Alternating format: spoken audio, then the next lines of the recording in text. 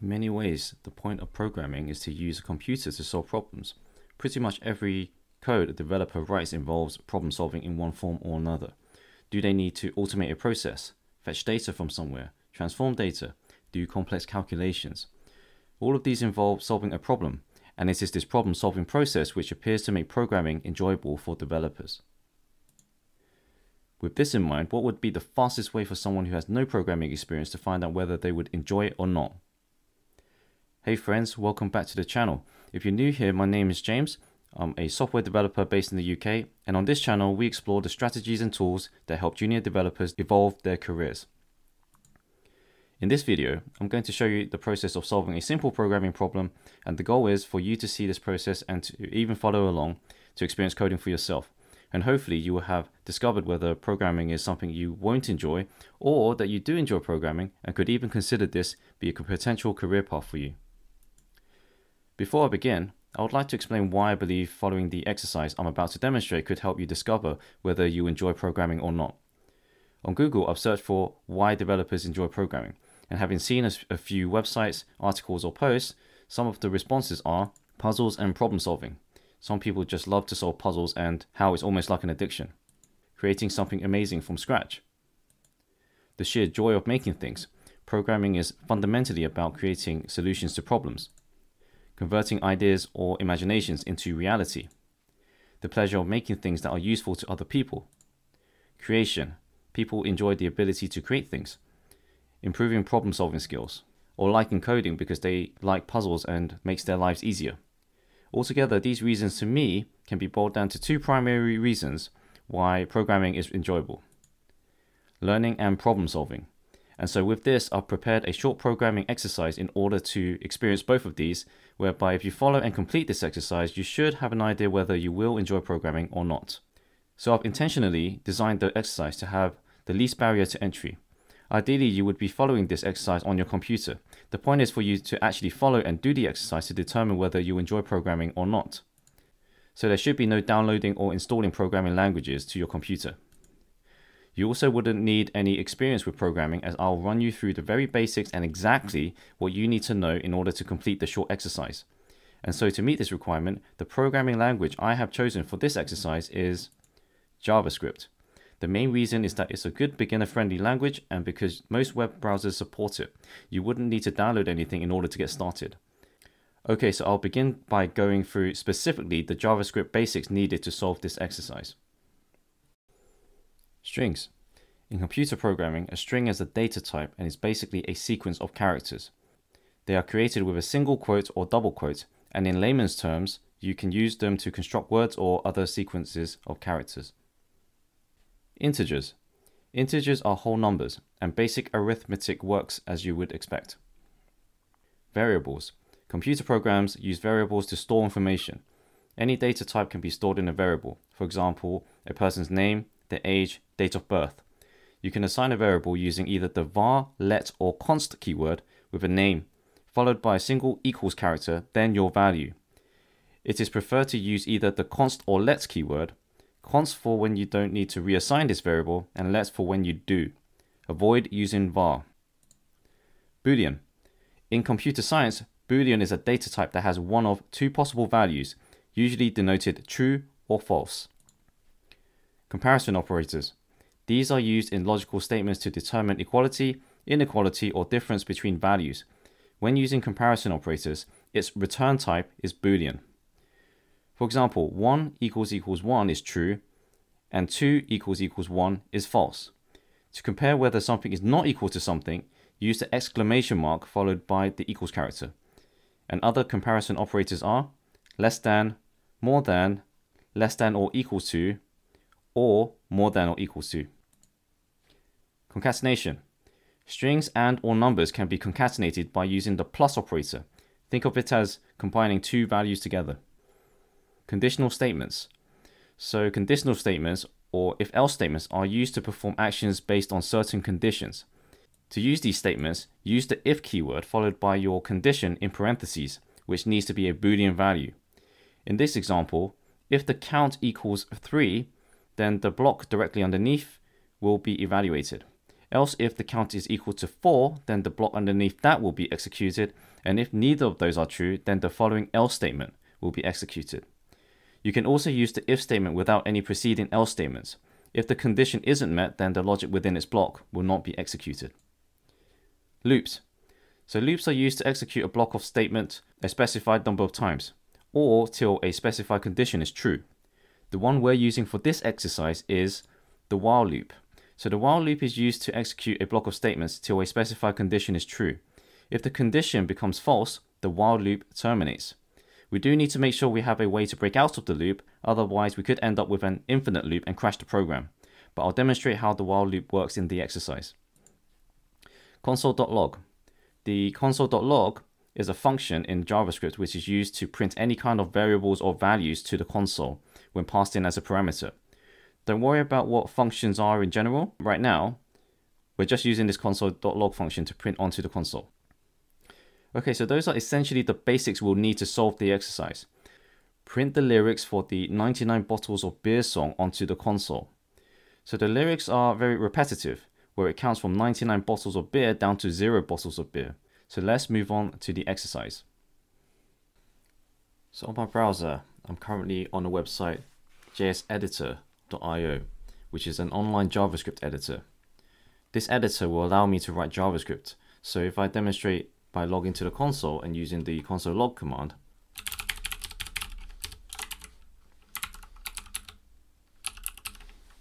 and I hit the run button, you can see that in the console here, it will print out whatever I pass in as a parameter. This will be where we attempt to solve the exercise. So let's begin by looking at the lyrics we need to print to the console.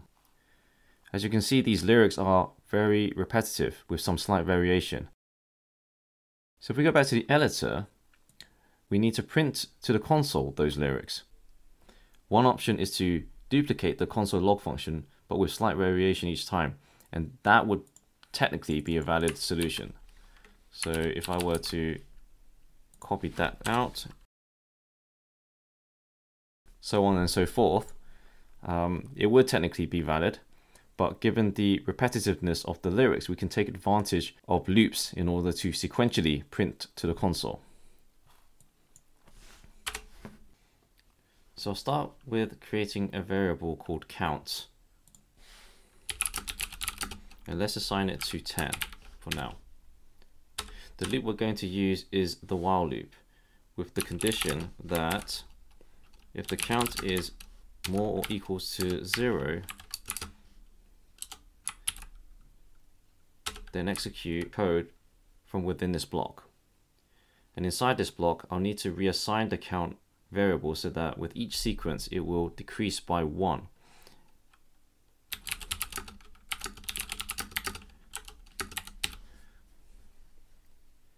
And the condition will eventually be less than 0, which then terminates the loop and progresses onto the next line of code. So to demonstrate the loop works, I'll log to the console within this loop. And what I can do is actually set the count and write the first part of the lyrics.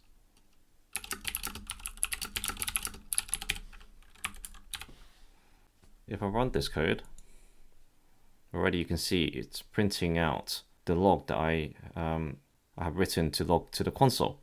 So let's go through this one step at a time. So the count is set to 10, and I'm saying while the count is more than 0, more than or equals to 0, log to the console. And what this does is that when this first executes, it will run this code, it logs to the console, it reassigns the count variable to decrease it by 1. By the time it reaches this line, this count will now equal to 9, and then it will go back to re-evaluate the condition. So if the count is more than 0, in this case the count is 9, it will execute this again. So this is why you get each line printed onto the console is 1 less because of kind of this logic here. So already, if I were to change this to 99 and I run the statement, then the first kind of portion of the exercise is essentially done. So what I'll do now is I'll complete the lyrics here. So I'll rewrite this So if I were to use concatenation again by assigning count to, or concatenating count to this line here, then that will handle the kind of decreasing number with each sequence. There is one thing that we need to be aware of, that particular line is one less. So to address this, what we can do is we can create a new line here, and we can create a new variable, and I'll name it previous, and it will just be count -1. So that variable will now have the previous number ready for the next line. So I'll concatenate that into the lyrics as well in order to achieve that. So if I hit run again,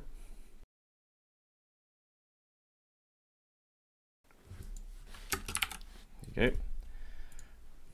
The kind of bulk of the lyrics has been done already. So we have 99 bottles of beer on the wall, 99 bottles of beer, take one down and pass it around, 98 bottles of beer on the wall. And this is continued sequentially up until the count is set to 0. So the next step is to look at the lyrics again. So if I go back to the web page to show the lyrics and scroll down to the very bottom, and there are some slight variations we need to be aware of. So once we reach 2 bottles of beer on the wall, take one down and pass it around 1 bottle of beer. So this is no longer plural, and this word here was singular, so we need to account for that. So one thing we can do is, if we go back to our code, is to first assign the word bottles into a variable.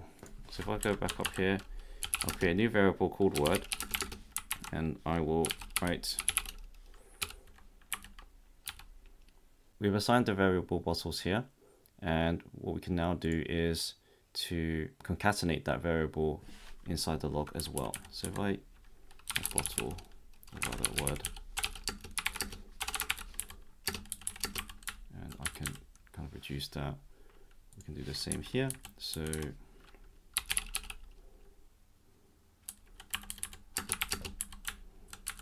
what we'll also need to remember to do is have a empty string here with a space in order to space out the word.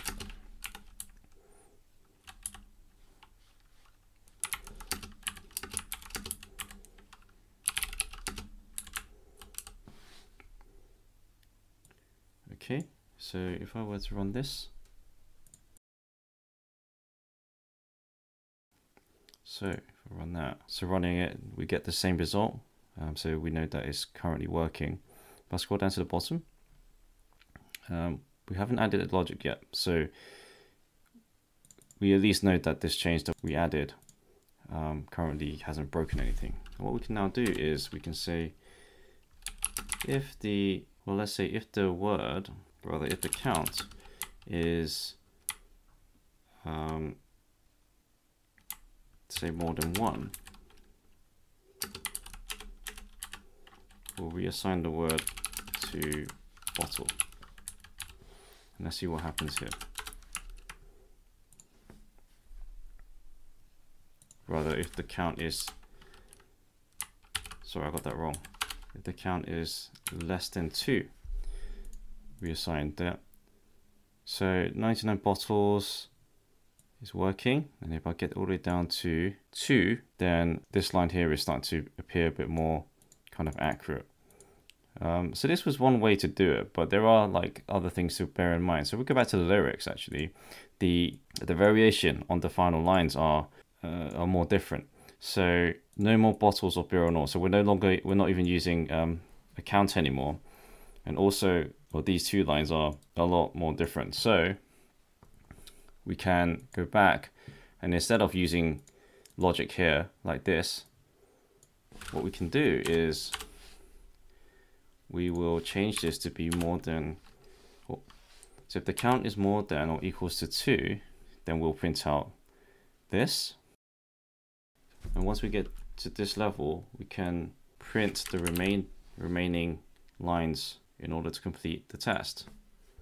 So if I run that again, so 99 bottles of beer, all the way down to 1 bottle of beer, with no more bottles of beer, right? There is one thing that we need to address, which is this line here. So this line still needs to be singular. So in order to achieve that, we will need our if statement we had before, although we should revert the line to these words will only include 99 bottles down to 2 bottles. So these words actually will not change at all. So we can restore that back to what it was. It's this word that will need to be a variable so that it can be dynamic and change based on what logic we provide. So if I go back into here, and I can say if the count is equals to 2, for example, then we'll reassign the word to bottle. And the idea is that only this point will need to be changed. So as soon as the count reaches 2, then that variable will be reassigned. So if I run that again, there you go. So we've managed to solve the exercise. This is an example of programmatically solving a problem. By writing a few lines of code, we were able to print the entire lyrics of that song. I chose this exercise because it uses multiple programming concepts, such as conditional statements, loops, concatenation, comparison operators, and then having to figure out when and where to apply them to achieve our goal. The process demonstrated in this video isn't really an indication of how you might solve a particular programming problem, however. For example, at the start of this video, I had gone through exactly what programming concepts were needed to solve the exercise, but there will be times where you may not know of a technique or feature in your programming toolbox, and so it's very common that you'll learn or discover something new during the problem-solving process. It often involves using Google. So we've learned some programming basics and then solved this problem. If you followed along and enjoyed it, I would recommend to next choose a programming language and learn the basics first.